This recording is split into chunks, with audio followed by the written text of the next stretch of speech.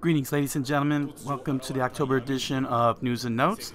I'm Henry Michael Brown, author of The Impossible Man, creator of Splatterbomb, and game designer of Savage Strikers, here with your latest up-to-date behind-the-scenes stuff regarding my videos of the Author Series and Splatterbomb Lounge. So, to start, as you can see, I'm testing out the audio. First things first. I apologize for the last two author video shows. The audio, I didn't realize that the game audio was louder than my louder than my mic, and I'm sure I busted a lot of your ears with Under Night in Birth and Skullgirls gameplay. So I'm hoping through this news and notes that the audio is tested out well and will not bust your ears. I got up here Battle Fantasia to test out the audio. I brought it down to negative 28 decibels. My mic here, the good old Blue Snowball, is at negative 6 decibels. So we'll soon find out if your ears pop in news and notes. So far it sounded very good, so it shouldn't be much of a problem. Another technical news is that I finally figured out how to get OBS to run 60 frames per second and hold on to it for a steady while I have both the video and over here, well, you see where my finger's pointing at. Yeah, there we go. With the game screen. So what happened is that when I have the fish tank on above, when doing Splatterbomb Lounge, along with the game video and the webcam, OBS basically stresses out, and its frames per second drops all the way down into the 20s, basically. So it turns out that it's very highly sensitive to having so many moving parts at once. So, of course, with the author video, I need the webcam and the game screen. And right now, I'm testing out from the video settings of OBS 1080. I have it set to 1080p for its output in the video section instead of 720 output. To see how well this will work. I hope it doesn't stutter. Well, it'll probably stutter. I'm not sure. But we'll see throughout the news and notes if it stutters or not. And if I have to go down to 720. So far, it's the lowest it drops in terms of frames is 55. Now it's at 54. But it goes back up to 60 over time. Its CPU usage fluctuates around 25% to 30%. It's a lot of stress. But again, I have this the video output set to 1080p. If I switch it down to 720p, I believe all of that will negate. It will drop down the CPU usage. So basically, I'm running on Elgato. On the Elgato HD60S, which for me, I feel for what I paid for, I should have this at 1080p 60 frames per second. There was no reason for me to not have it all on 30 frames per second when I have a capture device and the means to do it. When I use the Elgato's game capture program, it comes out beautiful. The games come out beautiful, 1080p 60 frames per second. With no problems or anything, and I haven't even put the camera into it yet. The reason why I'm not using it is because I like my setup here, and the program doesn't let me reduce the game screen. The game screen. Sorry, my finger is pointing out. This here game screen. Well, you know, the one on the top left. This one here. There we go. See where my finger's pointing? This screen here doesn't shrink. It just stays full size, and I can't figure out how to shrink it down so that way I could create this whole setup here, my own personal custom setup like this for my videos.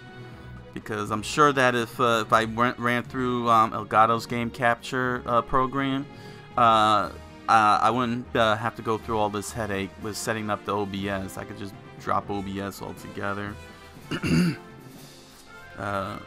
Another thing that I'm experimenting is I'm recording all of this on OBS. That includes the title cards. I'm gonna try that with my research videos. I can't do with Splatterbomb Lounge. Splatterbomb Lounge, I got a whole completely different setup, as you probably might have noticed. So I won't know for sure. Okay, so I want to try and do the whole entire recording because I feel like the editor that I'm using is not giving me the 60 frames per second, and I would like to have 60 frames per second on my YouTube videos. But since Splatterbomb Lounge is winding down, I'll get to more details on that. Only the author videos is going to have the 60 frames per second. So as of now, it held down for a good 10-20 seconds at 60 frames per second. It's now at 20%, so it's fluctuating between 56 and 60 frames.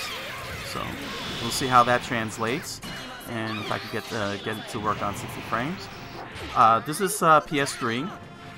Just to give you all a heads up, this is my first go with PS3, and my author's video is going to cover Ultra Street Fighter 4 on PS3. So I'm going to see how that works out. It looks dark.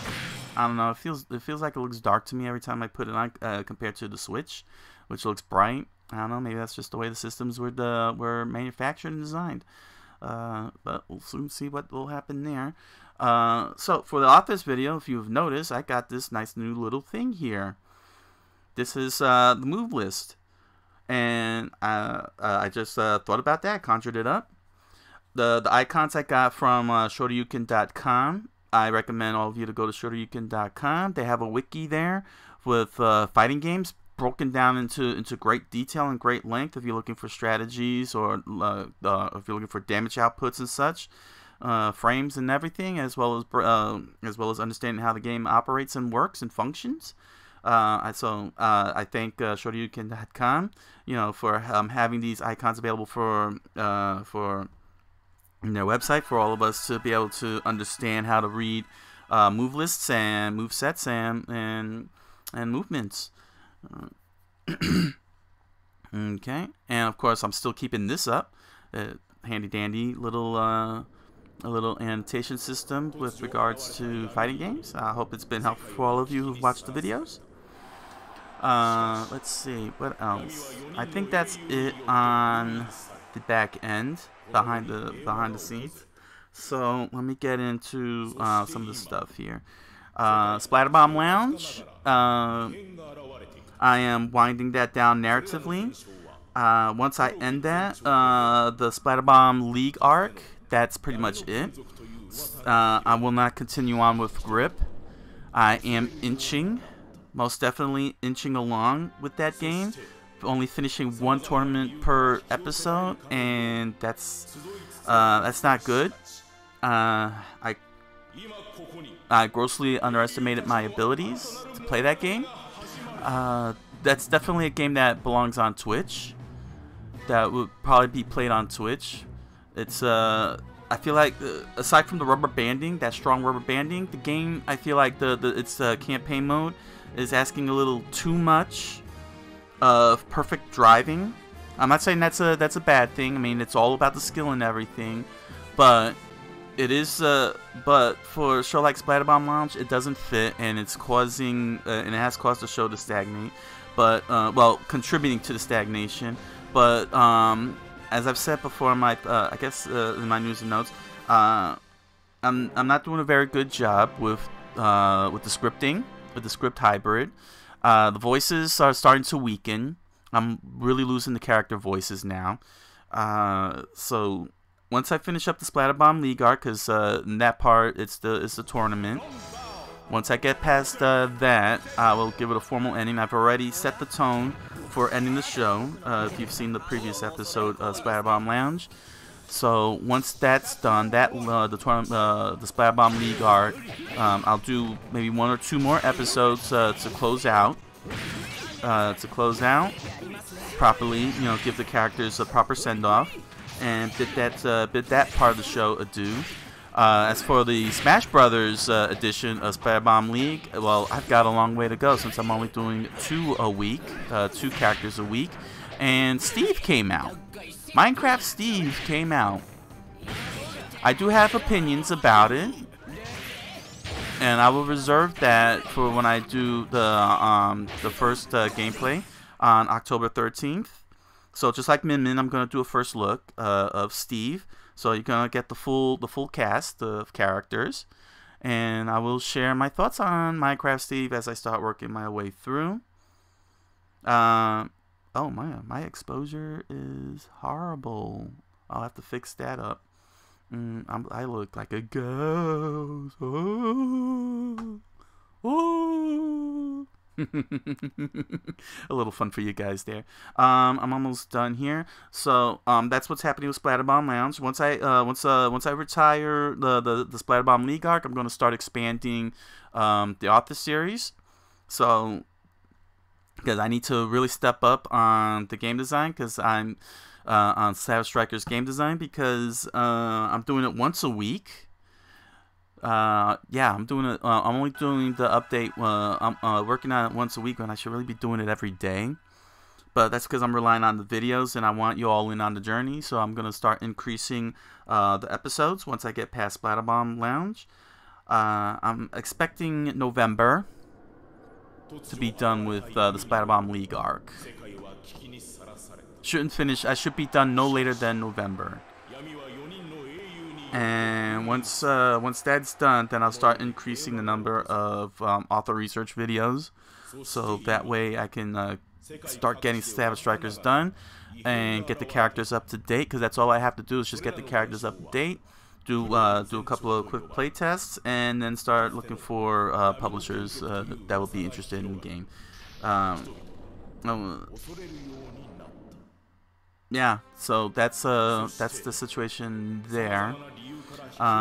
Seems like the game is holding up very well at 55. So it looks like I'm probably gonna have to drop it from 1080, the output, video output of the OBS settings, from 1080 to 720.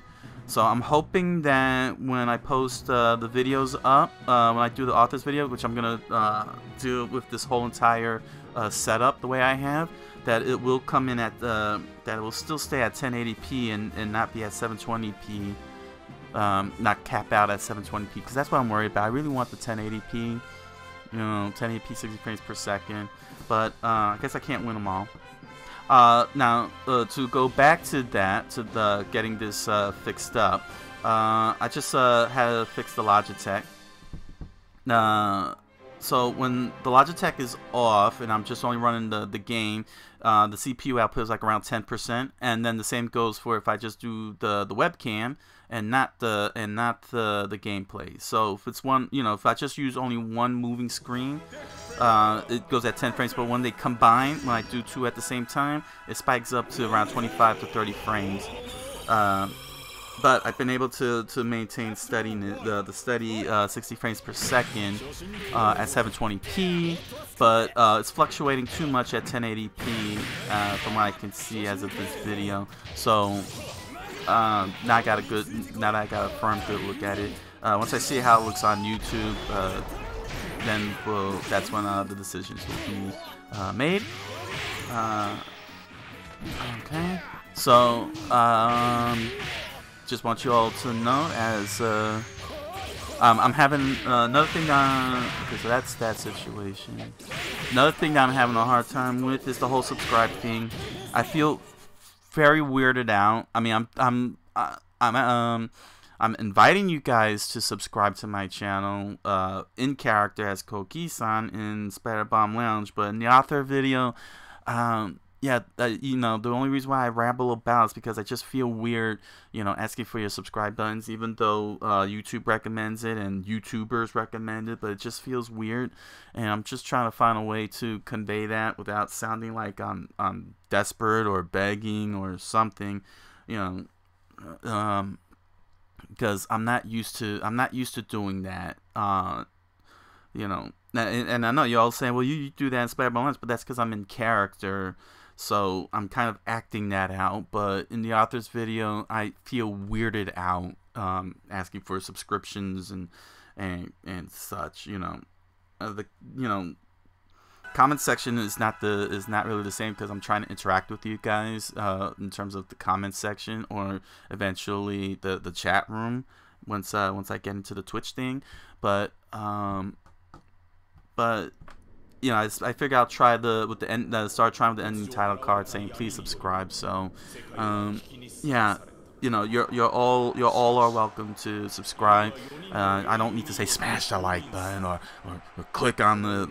I don't need to do any of that pandering stuff or that weird stuff. You subscribe, you're welcome to subscribe, and enjoy all the videos that I release. I'm hoping that my author research videos are informative and helpful, especially for those of you who want to be game designers. And it's only a matter of time when I could clear out a Splatterbomb Lounge that I'll try and see about what to do with some of my writings. Because I want to also help out writers out there too, not just game designers. So those of you who want to who want to do book writing, I hope I can help out in some capacity. Yeah, and that's pretty much it. So that's all I got for news and notes. I just gotta do something about the picture. I am pasty ghost-like. Ooh, ghost. Sorry, I don't have any. I'm not doing any gameplay for Battle Fantasia. I want to get started on the research video and make some adjustments to this to the OBS. Now that I got a good look, I'm still clocking in around 58, 57 frames, 60 frames at 28%. So yeah, so now I know what adjustments to make. And I hope that this all looks nice and good on YouTube and didn't come out all stuttery on you guys. And I'm hoping that the 60 frames per second options are made available in the YouTube on YouTube, so that we all can get to see this in 60 frames per second. So without further ado, I wish you all a good night and a buenas noches.